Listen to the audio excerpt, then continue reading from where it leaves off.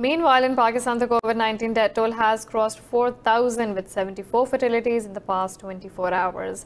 The Health Ministry said over 3,100 people tested positive for virus overnight, bringing the total to nearly 200,000.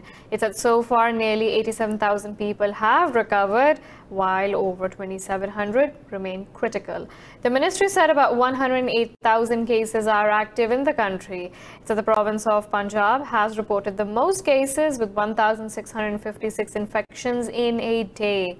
The southern province of Sindh recorded 1,205 infections, while the capital Islamabad registered 120 infections since yesterday.